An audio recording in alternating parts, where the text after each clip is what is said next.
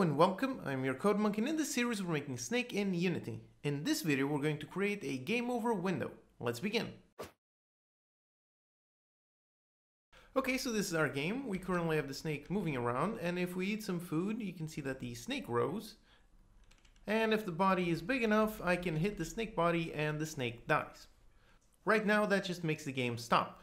But in the previous video we had the loader and we have our nice debug button in here. So we can click it to test game loading. So I click it and there you go, it reloads the game scene and everything is back to start. Now all we need is a proper game over window that shows up when we die and run the same code that is on this button. So let's build our window in our canvas. So let's make a new game object. This will be our game over window. Now inside let's make a button, so an empty game object for the container for the button. This will be the retry button.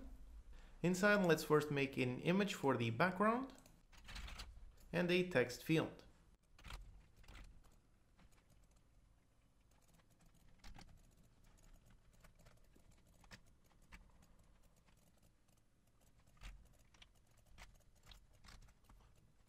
Okay, so here is our very nice, very simple retry button. So in order to capture button clicks, let's add the button UI component. This is a class from the CodeMonk utilities. It has a bunch of features for UI buttons, so it's very useful. For example, let's make the button background change on mouse over. So in here, I can very simply do this. Again, you don't have to use the utilities. You can use the basic Unity buttons, but this one already helps me make a very nice button. Okay, so now that we have the editor all set up, let's deal with the code. So for that, let's make new C# script to handle our window. So a new, and let's call it our game over window. Now here on awake, let's grab a reference to our button.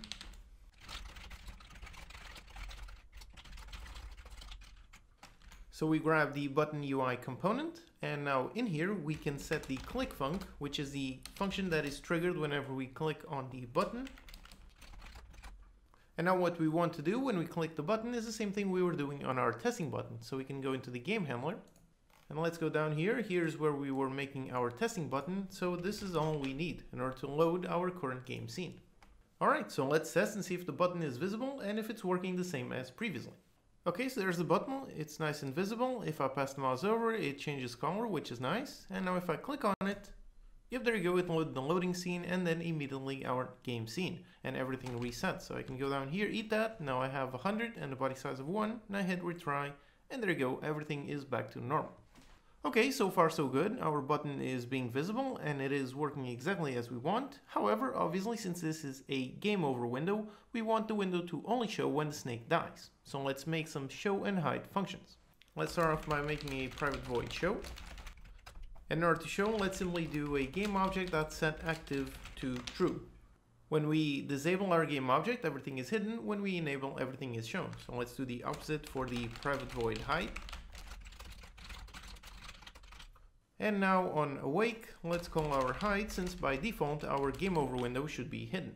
Now we need some way of showing this window, so let's use a static function.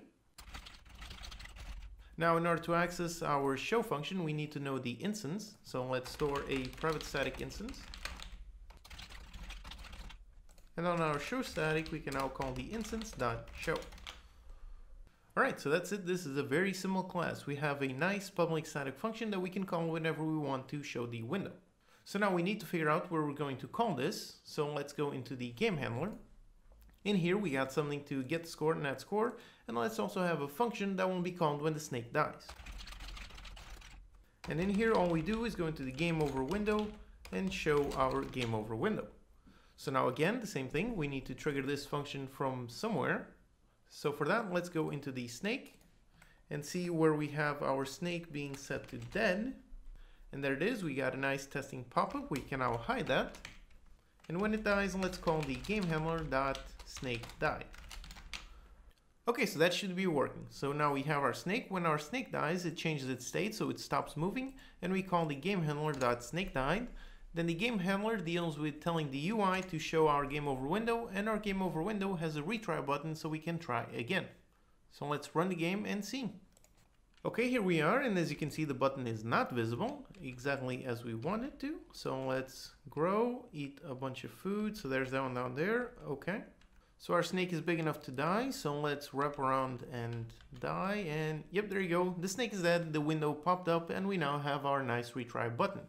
So now I can click the retry button, and there you go, load the loading window, and now it's back into the main window, and I can try again to beat my score. So there you have it, we created a proper game over window that pops up when the snake dies and contains a button so we can easily retry in order to try again. In the next video we're going to create the main menu. As always, you can download the project files and utilities from unitycodemonkey.com. If you have any questions, post them in the comments and I'll do my best to answer them. Subscribe for more videos and I'll see you next time.